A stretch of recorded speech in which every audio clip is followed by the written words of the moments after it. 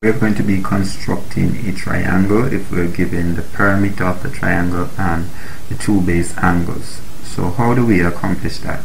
In the drawing here on our left, this is a good example where the perimeter of the triangle is given as 120 millimeters and the base angles here are given. ABC is 30 degrees and ACB is 45 degrees, which is this side. So we already know how to construct 30 degrees and 45 degrees. We will not be constructing these, but we are going to bisect them to get point A. So let's get started. We are going to start with line EF, which should be equal to the distance of the perimeter of the triangle that we are trying to achieve. So I'm going to start with the line tool, and I'm going to select my first point, and we select our second point, and we'll type in 120 units, enter. That represents the distance of the perimeter. Now the next thing is to get this line here up to D at 30 degrees. So what we're going to do, activate the line tool again from point E. I am going to, let me turn off author. To get this line in AutoCAD, we use a less than sign to get the angle, and we'll type in 30 beside it and press enter. Now all we have to do is to type in a length, so I'm just going to select here for now and press escape. Repeat the line tool. This angle right here now from F to D from the horizontal is 45 degrees. So I'm going to start here, and AutoCAD start at 0 degrees here, so 45 degrees would be somewhere here, right? We don't want the line going in this direction, so we'll have to continue. This would be a 90-degree angle in AutoCAD, a vertical line from where the point is.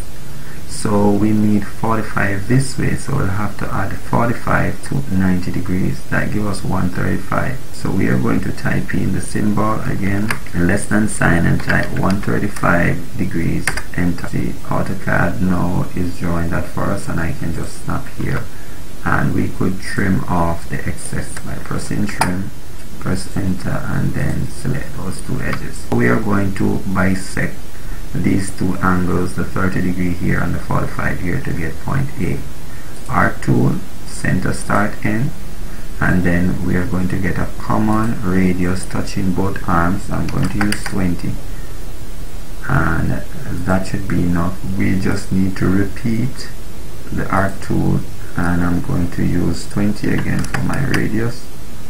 Then zoom in, one more arc from this point, and I'll use my radius of 20, and we'll just stop it there. And complete that process, we'll just need to draw from here, going through the intersection, not midpoint, we need intersection, so we have to zoom in to ensure that we are at the correct point. We'll extend that later. We're going to repeat the same procedure to bisect this angle inside here, which is a 45 degree, and we're just going to stop there. From this intersection, for convenience, we'll just use 20 again and scribe our first arc, and repeat the arc tool, and we'll do the same thing from this intersection.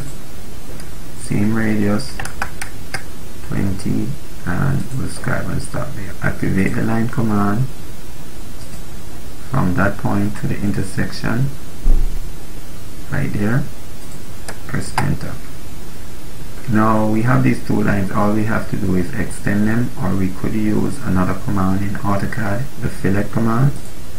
We could use the radius and ensure it's at 0, press enter, and we'll just select these two lines and they'll meet right here at that intersection. All we need to complete this diagram now by following the procedures is to have parallel lines from here, and these two lines up here. So I'm going to select copy. This vertex here will be copied to this point. So I'm just going to press copy, select where I want to copy from, and select where I want to copy to. And all we have to do is to trim off the excess, and we'll have our required triangle. Trim, select this as our edge, press enter, and then we'll just select this line and this line, escape.